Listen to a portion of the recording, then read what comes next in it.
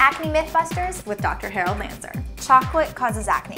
Usually it's fiction because it depends on the quality of the chocolate. If it's really good stuff, high cocoa content, it's really dark chocolate, usually it's good for you. It'll help the acne as well as a variety of other things. Is what you eat directly correlated to how your skin looks? Diet has a huge influence in terms of how your skin looks, whether it's acne or anti-aging. Does the birth control pill prevent acne? Taking the birth control pill can help control acne in some women, but in general, you should really consult with your general physician or gynecologist before doing that. Does dairy consumption lead to problem skin? Dairy products in general can contribute to difficulty in controlling acne. The inflammatory components that are part of dairy intake can really make acne more difficult to treat. Will eating greasy food lead to greasy skin?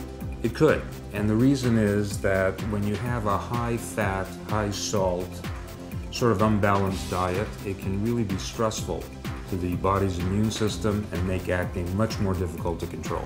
Does sunscreen cause breakouts? Sunblocks and sunscreens could contribute to acne, but it depends on the vehicle. Sometimes the more oily preparations will likely cause that in people who are acne prone. Does washing your face more lead to cleaner skin?